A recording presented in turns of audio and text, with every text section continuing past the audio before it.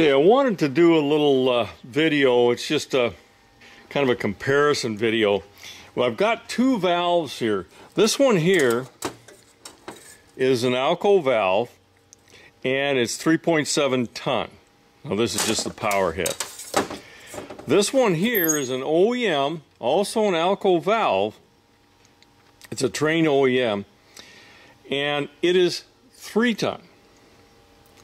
Now, if I look at these things closely, I can see I have this monstrous difference in the size of the power head.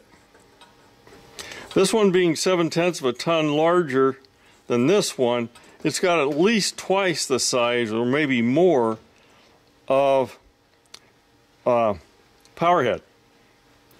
Okay. So what does that mean, and who cares? If a power head is this size here,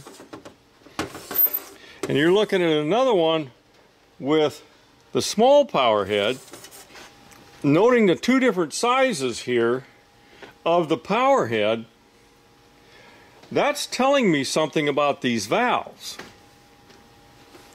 Now this thing's kind of a high buck thing. It's a take apart valve and fancy this and fancy that. They're both R22, by the way. Okay, if I have a larger diaphragm, remember this diaphragm is opening and closing the needle valve in the valve. Which one of these is going to be more sensitive to a small change in bulb pressure? Now, obviously the answer is this one, because a larger diaphragm is going to have more movement for a small amount of pressure just because there's more square inches there. So that is going to take this valve, if these were in the same applications, where this valve may hunt, and if you don't know what hunting is, suction pressure goes too high, suction pressure goes too low.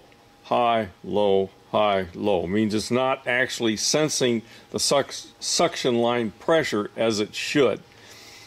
That could happen with an old valve that's sticking, not real common, but because these diaphragms are so small in these OEM valves, they actually gave quite a bit of problem. I even talked to a Train rep one time, and he says, if you find that valve hunting, do not replace it with a Train valve. Go out and get something like this Alco or a Sporlant with a big diaphragm on it. That big diaphragm really makes a difference in how well those things work. I won't say these don't work, they do, but if you're looking for high quality and good control of superheat, you're going to want the larger diaphragm. And that's, I mean, it's kind of simple, not much to it.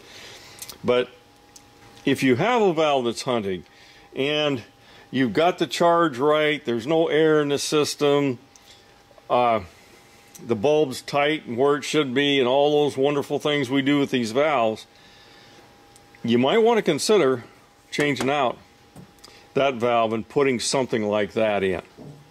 Anyway, that's all on that one. Lots more on TXVs.